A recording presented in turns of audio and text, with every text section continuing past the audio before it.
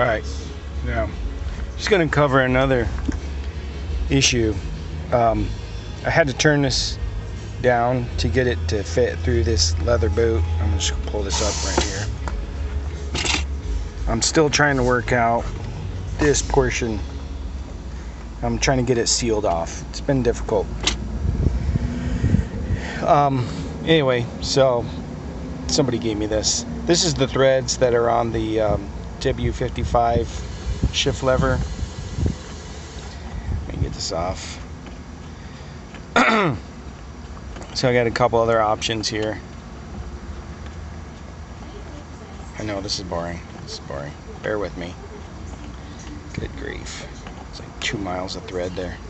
Okay. And you can get things like this, but you need that little threaded adapter. And you know, people sell stuff like this. I don't have the right size, but yeah, I thought that would be fun. And I got this other one over here. Check this guy out.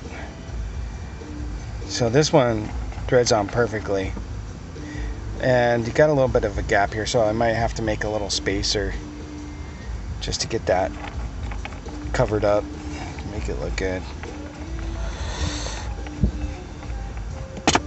Oh, there it goes. Anyway, so factory one has like a counter bore in there. Threads are buried, and it sits on there, and then it drops down. It seals off pretty nice, you know. I think that you can't beat that. Anyway, so there you go. Again, this shift lever was $45 on eBay,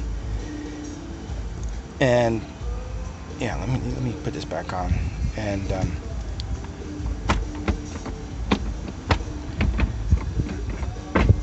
yeah, I think everything is just fine.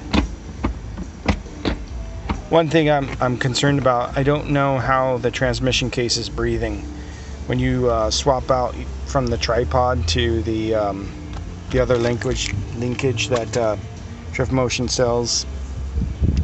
It doesn't look like there's any appropriate case breather on there, so there we go. Anyway, so that being said, that's the issue right there. I think we'll do Pokemon for a little while. Alright, thanks guys.